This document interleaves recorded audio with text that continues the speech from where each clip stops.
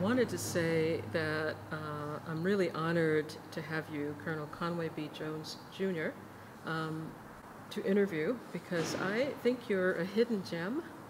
And I don't know, I only discovered you really 2 months ago. And since then, I thought to myself, this is somebody who needs to be known. Your story needs to be known. And you're a fascinating, unique individual and a local treasure. So I want to thank you for taking time. Thank you. To talk to us. So first I would really love to know, and I did a little research, I hope you're okay if I poke around in your backstory. That's fine. And so I was curious about your parents and your upbringing, and where you grew up and how that influenced you in your early life. I was born in Washington, D.C. in 1939 and was raised for the most part in my family home there in Adams Point. Adams Point and Washington, D.C. being segregated at that time, so there were two separate communities. The white community was downtown, F Street and G Street, that included Capitol Hill and the Smithsonian, and then there was Adams Point, U Street, famous theaters and nightclubs, and this was the 1940s? In the early 1940s, yes. Okay. And the many black churches. My family church was a Metropolitan AME church. My family helped build that church, and it received a lot of notoriety the day of the presidential inauguration when William Jefferson Clinton came to worship at Metropolitan Church before he was sworn in as President of the United States. So that was Washington, D.C., a colored community, colored schools. I went to Dunbar High School on Adams Point, Francis Junior High in Georgetown, and then the old Dunbar, which is the home of many prominent citizens. And it was interesting in Washington, D.C. because the schools were constructed so that there was a school, a high school in particular, for every category of talent. Dunbar was the college preparatory school. We had Cardozo, which was a business school, Mary Margaret Washington, which was a school for home economics, Armstrong, which was a school for primarily the trades, and then Spingarn. And when we were together a few weeks ago, my friend of 70 years, Fred Jordan, who's the president of your San Francisco African American Chamber of Commerce, was in Spingarn at the same time I was at Dunbar. So we've known each other for over 7 decades, and started Howard University together. Wow. Yes. And doesn't Dunbar have a focus on the arts, the performing arts? And Yes. I know a number of music and writers that went to Dunbar. That's true, yes. But it was primarily a college prep school. Yeah. But then there was another institution also that was a trade school. So in the colored community in Washington, D.C., you could attend a school that taught 5 trades: plumbing, electrical, woodworking, sheet metal, auto mechanics, and bricklaying. So if you finished that school, you had a trade. You could operate out of the trunk of your car if you were fortunate to buy a truck. That was your family income for your lifetime. You trade off services. You and the carpenter would trade services, and the painter would trade services like that. So it was always gainful employment in the black community, and meaningful gainful employment. Absolutely, we need more of that. And what did your parents do for a living? My father was in the United States Army infantry and served infantry in both World War II and Korea, Purple Hearts in both. And my mother was a government worker. She started as GS-5 and ended at GS-5. But we owned our own homes, and it was just a very nice experience, a very positive experience. Family defined where we grew up and how we grew up, and family values. Did you have siblings, brothers and sisters? No, just a little child, yes. Okay, Yes. okay. So all the focus was on you, huh? I guess so, yes. Okay, all right. And your father was in the military. Yes. So, okay, that could have been an early influence. So what did you do after high school? I went to Howard, started Howard, Okay. and went What there. did you study there? I started at engineering and then Engineering. transitioned to liberal arts. Okay. And went to New York after that. I didn't graduate from Howard at the time. I went to New York and spent 4 years in New York I City. won't ask you what you were doing that you didn't graduate, but okay. But you went to New York, and so you were working in New York? Yes, and going to school there. Went to Long Island University, C.W. Post College in Long Island, and Yes. ultimately graduated from there with a bachelor's degree, and started the military. Okay, okay. So you were planning to go into the military, or that just happened. it just Yeah, happened? yes. Okay. Somewhere along the way. Somewhere along the way. Okay. And you went into the Air Force? Yes. Okay. So I understand this is coming forward a little bit, but I understand that you had 64 combat missions? You flew 87 airlift 80 missions. 87 airlift 87. missions, yes. And that was during what years? So 1963 to the height of the war, 1970, we continued on till the end of the war. Mm-hmm. It Vietnam. was around 70, 75, yes. Huh? Yes, yes, interesting. That's pretty remarkable. So first of all, I just want to say thank you for your service, and thank you for representing our people. Mm-hmm.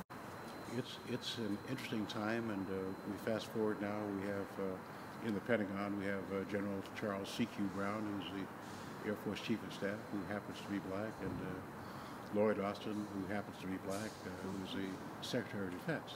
Right. And there's just a Navy captain, Captain Day, who just took over the management of Norfolk. Norfolk, we did it at the Naval Base in Norfolk, so Yes. it's time, yes. Excellent, excellent. So when did you move out to the Bay Area, to Northern California? I came here in April 1963, reported to Travis Air Force Base, and Travis. I stayed there for 30 years, 8 active duty and 22 with the Air Force Reserve. Okay, okay, excellent. So, so you retired from Air Force Reserve Yes. then, and you have still responsibilities as a retired Air Force Reserve? Yes, I'm a liaison with the Air Force Academy. Mm-hmm. In that capacity, we locate and help groom and recruit candidates that attend the Air Force Academy, but that extends out to encompass all the military academies, West Point for the Army, Annapolis for the Naval Academy, and the Coast Guard Academy. Oh, right, okay. Yes, so, Excellent. so with regard to that, each congressperson has 20 nominations, 5 at each of the 4 service academies, and the senators have 20 nominations, as do the vice president, and the president have 100 nominations to attend the Air Force academies, and the scholarships are around $300,000. Okay, wow, that sounds good. Look, so I want to pivot to, because we're here at the Aviation Museum in Oakland, and I understand you're a founder of the Yes. Aviation Museum, so tell us a little bit about the space we're in and how you came to be a founder. The concept of the museum started with the late Ronald Ruther, aviation enthusiast, and he recruited me early on to join him in this journey. And we searched over the years trying to find a home in the Bay Area. We looked at properties in Marin County and in San Francisco and in Oakland. And as it turned out, the late Jack Daly, owner of World Airways, befriended me, and he offered us the opportunity to start a museum in Hangar 5 at World Airways, which is just down the street from us now. So Hangar 5, World Airways, Mr. Daly, was the first home of the then Western Aerospace Museum. So in that room we had our first exhibit, BD-5 aircraft, which was a kit about the size of maybe 8 or 9 or 10 feet long. Wow. That was our first home and our first exhibit. And we fast forward, we'd known Chuck Foster, who was then the director of aviation for the Port of Oakland, and Mr. Foster, a retired Navy captain. So I met with Mr. Foster over lunch at Scott's and asked for this building, Hangar L621. And this is while we were standing waiting to be seated at the wait stand. And so he said we could have L621, the hangar. And I said, well, we'd like it for $1 a year. He said, that's fine. And I said, I'd like you to waive the $1. So it was fine. So it was all before we were seated. So I said, well, Chuck, we finished now, so thank you very much. He said, well, what about lunch? I said, well, yes, I said, lunch is fine, but it has to be on you. Because I finished my lunch with no break. So you're good. I'll never negotiate against you. I said, I have to give all thanks to Navy Captain retired Charles Foster for making this possible. He went on to become executive director of the Port of Oakland, and he lives here in Hercules, but still a good friend of aviation. Right. And when did this space open to the public? I think it's been 1985. 1985. Okay, so you're almost at 40 years now. Yes. Oh, excellent. That would be a big celebration then. And we're very pleased. You'll see a little later. Our first exhibit in this room was a tribute to the Tuskegee Airmen, the 20,000 coloreds who entered aviation, the Army Air Corps, at Tuskegee, Alabama, Moulton Field, actually, and almost 1,000 became pilots. The noted Tuskegee Airmen Red Tails, they were known, and we're down to, I said, last three now that are still alive, but still a very strong presence. So you'll see the room that's dedicated to them. Benjamin O. Davis led the organization. General Davis, a West Point graduate, 1936. In his 4-year tenure at the school, never spoken to by his classmates, who were silenced. Promoted to the rank of 4-star general by President Bill Clinton in 1996, I believe, yes. Wow, that's amazing. A lot of history. So those were they were during the World War II, the Tuskegee Airmen, so they preceded you, and you're carrying it forward. Now, you're going to show us around a little later on, so I'm looking forward to that. So I want to pivot a little bit from your aviation career into some of the many other things that you've done, because you're kind of a Renaissance man, I guess that's one way to say it. And you founded a number of other organizations, and you're a patron of the arts. So I wanted to talk a little bit about that. So, for example, you are founding chairman of the Clara Barton House and Gardens. And tell me about that organization. All right. Clara Barton was the angel in the battlefields of the Civil War. Yes. She founded the American Red Cross in 1881, and then came to Johnstown, Pennsylvania in 1899, following the flood that claimed 2,209 lives. I had the privilege of serving on the board of directors in Johnstown for over the last 2 decades. Concurrent Technologies Corporation, a defense contractor, was chairman of the CTC Foundation.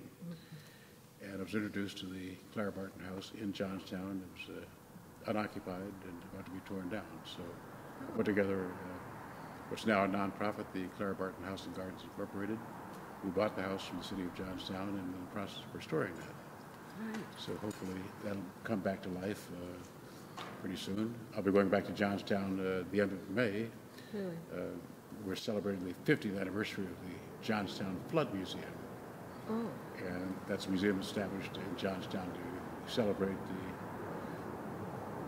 catastrophic flood that claimed those 2,200 plus lives, 2,209 lives, and just did massive destruction. So we're hoping to have that celebration the 31st of May this year. 31st of May. Yes. What year was that flood? 1889. 1889. Yes. Okay. Wow. Okay. So a lot of history there. Yes. So amazing. Your living history, which is beautiful. So you mentioned that you're on the board. Are you still on the board of Concurrent Technologies? I left the board year before last and left as chairman of the foundation last year. Okay. But I served on both for over 20 years. For 20 years. Okay. I want to talk a little bit now. You founded or were co-founder for an organization called Right to Path Learning. Tell me about that. Right Path Learning. Steve Edgerton and I founded this nonprofit, I think 3 years ago, answering the call of the fact that in Oakland, our youth were falling behind in reading skills. So prior to the pandemic, it was reported that 40% of the young black men in Oakland were high school dropouts. And the pandemic exacerbated that situation. I think now we have first graders and some second graders, and perhaps even 1 or 2 third graders that are reading at the kindergarten level.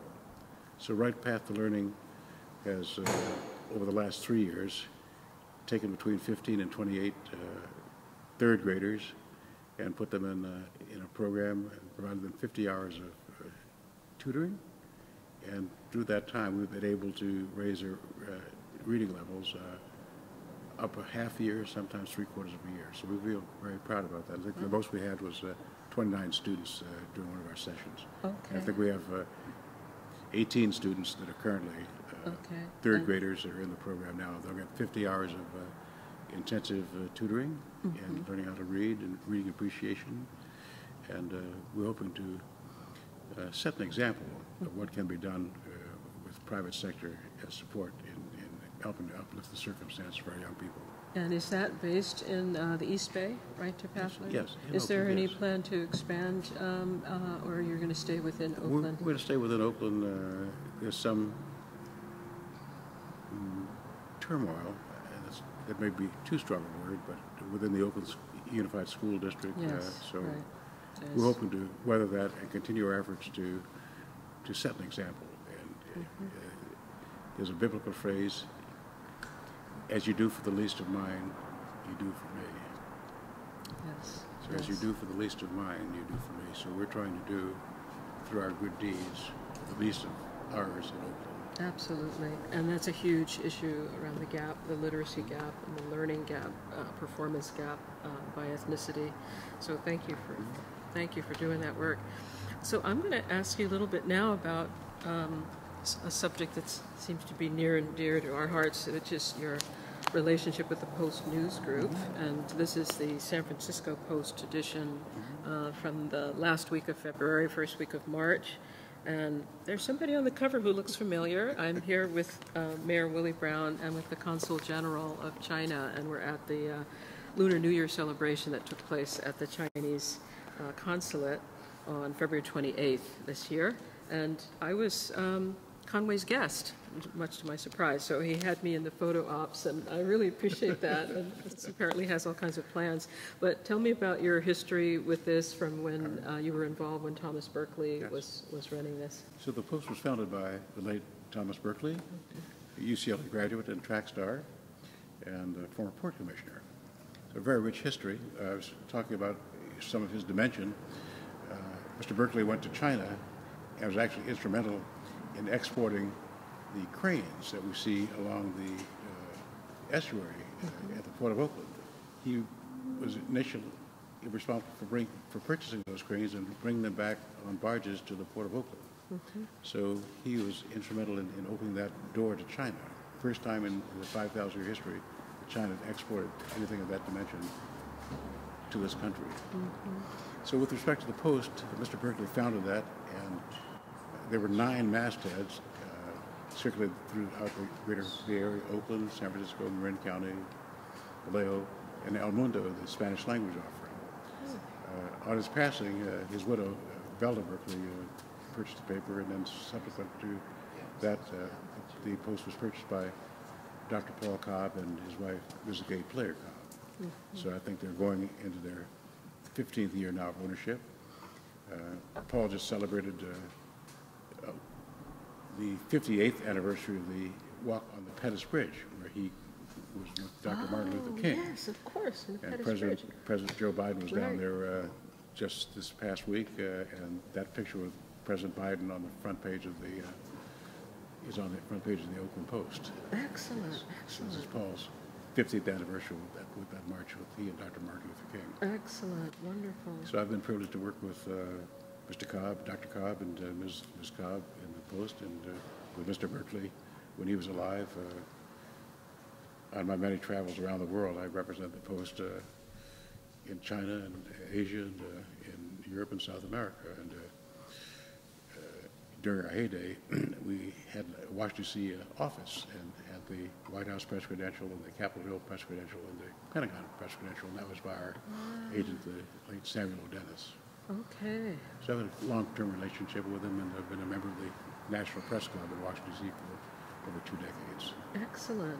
So there is you make the statement that you're Nancy Pelosi's favorite Republican. Yes. And I'm gathering now that it partly because you were so involved with the Washington press office and everything, you have a pretty good relationship. Yes. Is that how it came about? Well, that goes back to the late Congressman Dellums. When he first ran for Congress, being a member of the Berkeley City Council, I was one of his first supporters as a military officer and as a Republican. And that stayed with him through all that time. On the occasion of my retirement, he published a nice insert in the Congressional Record as a tribute to my 30 years of combined active and reserve duties. So we're very appreciative of that. We're very privileged to see the federal building that bears his name down at 1301 Clay Street. And, we're very proud because Congressman Dellums started his career as a Marine Corps private. And when he reported to his first installation, he was turned away because the commanding officer said, "We don't want any of you people here."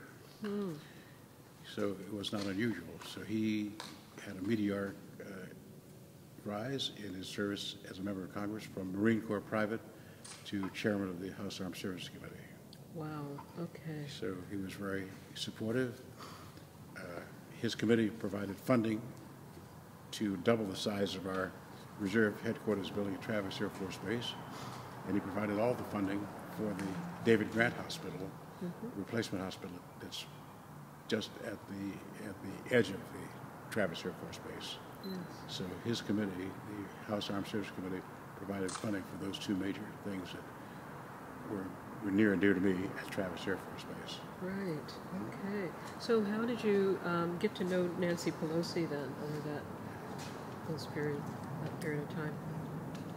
I don't remember when we first met, but I've supported her for her time in Congress,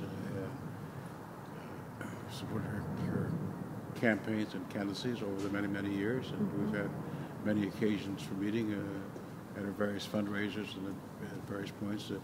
Most recent, my time with her was at the foot of the Golden Gate Bridge, when she and Transportation Secretary Pete Buttigieg brought a $400 million infrastructure grant to retrofit the Golden Gate Bridge.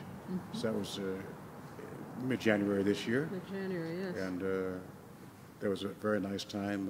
Rudy Gonzalez, who's the Secretary-Treasurer of the Central Building and Construction Trades Council, was there representing the unions, and he said that $400 million was going to serve generations to come. So it was a nice time, and had a nice meeting with Secretary Buttigieg, and invited him to speak at the Commonwealth Club, where I've been a member for 40 years. Yes. And also invited him to come and share with us Sail GP, which is an international yachting regatta we have here in San Francisco, May 6th and 7th of this year. Excellent. That's excellent. And you mentioned the Commonwealth Club. That's another date we had, I guess I'll say. Because I was, actually this is what happened, because I was trying to arrange this interview with you, and I was on my way down to the Commonwealth Club to see Danny Glover and Gus Townsend, who was the former mayor of Berkeley. Newport, yes. Sorry. And so I'm calling you, and finally I caught up to you, and I said, oh, I would really like to interview you, et cetera, and I was explaining that. And then finally I said, okay, I have to go because I have to go to this thing with Danny Glover. And you said, well, I'm parked across the street, I'm going there tonight, so are you my date? I'm glad you didn't stand me up. So we went in together to that, which was a lot of fun. And the history of, first of all, the Commonwealth Club is an amazing institution, and you've been a member for 40 years. Yes. And I've maybe been a member on and off for about 15 years or so, but I think it's an amazing place to bring people like that together. I didn't know anything about Gus at all. I didn't know there had been a black mayor of Berkeley all those years, so that was really remarkable. So I was happy to see that you support that. It was a very nice evening. Very nice evening. Mayor Gus Newport, former mayor of Berkeley, and Danny Glover told some very revealing stories about their backgrounds and about their experiences. Nothing new, but it was just nice to have that and to have that revealed in that forum. The Commonwealth Club is the oldest and largest public speaking forum in the country, 120 years old, and That's right. that program will be broadcast nationally on the radio. So Right, it'll be to a much larger audience. So it was a very nice and very warm reception that the club gave them. Yes, and it may not have been anything new for you, but it was new for me. And as long as I've lived in the Bay Area, I didn't know that. So history always needs to be told to the next generations, and that's what the Commonwealth Club is really great at. So now I want to pivot to talk a little bit about China, because we were together at the Chinese consulate. So first of all, I think you've been to China 12 times. Yes. And so how did that start, and where do you see the future of the relationship between San Francisco and China going? The most significant first visit to China was on my honeymoon with my wife. That was in 1982. Wow. And we've had numerous visits since that time. We saw the Three Gorges Dam. Through its process of being built, and I was there the day of the final pour. Just a beautiful and rich history. Yeah. But to fast forward to our time with the Consul General, he made it very clear, and echoed by former San Francisco Mayor Willie Brown, who indicated he'd been to China 5 times, that all the barriers to entry in China are down. It's free entry, no restrictions, no inhibitions caused by COVID. And he made a plea, an impassioned plea, to the city and county of San Francisco and to the greater Bay Area to revisit China. Mm-hmm. And I think that was echoed in Mayor Brown's remarks. He reflected on the fact that his 5 visits to China, he'd always been warmly received and had great times, and he'd look forward to revisiting that time. And the Consul General was very gracious. I was with Consul General the week before at the Bay Area Council, and to that audience he said the same thing, that he said it was important that our 2 great nations, the People's Republic of China and the United States of America, set the example in terms of world leadership and come together in the spirit of unity. And in the spirit of the rabbit. This is the year of the rabbit. Mm-hmm. So that year represents unity and harmony and prosperity. Mm-hmm. And he said in the spirit of the rabbit this year, in Chinese New Year, he was hoping and making a plea and making a call that our 2 countries would come together and set the example for how things can be working together like this to set an example for the world. Yes. And to be at peace and to prosper. Yes. So Consul General said that at the Bay Area Council over with the Klamath the week before, in a New Year's celebration, and he echoed that at the Chinese consulate when you and I were together there. Absolutely. And I think San Francisco is in a unique position in terms of the relationship with China, because we have the largest Chinatown outside of China, right? And so and a lot of people visit here because of Chinatown. And the Mayor Breed, has been building the relationships with the Chinese. So just over the last few weeks, I've been to a number of events that were specifically with the Black community and the Chinese community. So she took, there was a photo op at City Hall in the Rotunda with all of the API, Asian Pacific Islander commissioners, and all of the Black commissioners. So there were about 65 people there. And it was interesting how many of us know each other from different, parts of our time in San Francisco, our work and our families. So it was kind of like Old Home Week. And then a few weeks later, we had a joint Black History Month Lunar New Year celebration at the main library. It was called Drum Beats and Heartbeats, and it was a celebration of the culture. So you had Chinese people doing hip hop, and it was amazing. And there has been a real outreach to bring the communities together. So I think it was very telling that Willie Brown, former Mayor Willie Brown, was saying we need to, re-engage with China, right? The symbolism of that and the sincerity of what he was saying. I think this is a moment in time when we need to do that. So, and I have not been to China, I have to say. So I'm looking forward. I've been as close as Hong Kong. You should join that delegation. All around it, and so I'll be there. I hope so.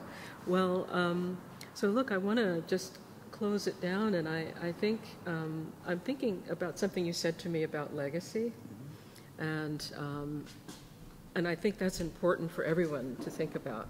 You have something you want to say? No, I'm listening. You're listening. Yes. Okay, good. And I wanted just to ask you, what do you see as your legacy? What do you want people to take from your life as a legacy? I think the most important thing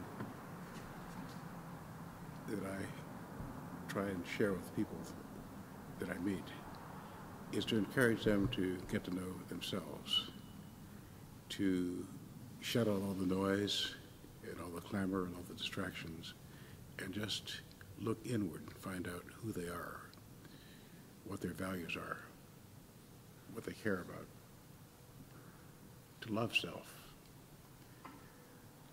And I attribute that to my family upbringing, my mother and father, my aunts and uncles, the people I was in school with, the people I went to church with. Being colored in white America never inhibited me. Being colored in white America was never an inhibitor for me. I always knew who I was. And I also knew where I stood when I stepped outside into the great expanse of this country or any of the places in the world. It didn't matter whether Conway was in Paris, France, at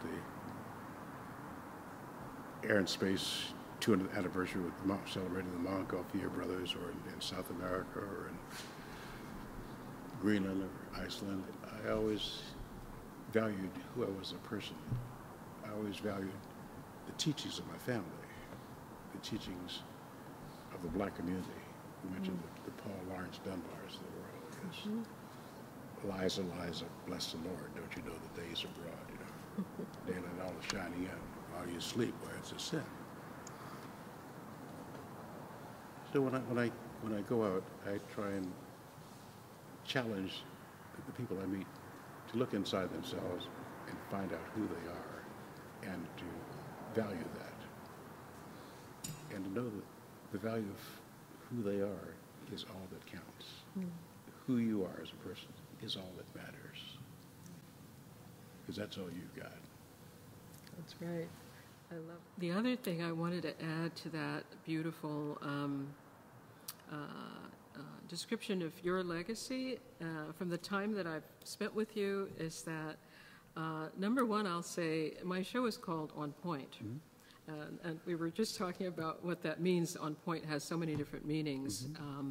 And I will say that you are really on point in terms of how you live your life, because living your life in a way that models for the next generation how you can, it gives them the option. It gives us all the option. You know, you're a little older than me, so I can say this, I feel validated by seeing you living your life the way you live it.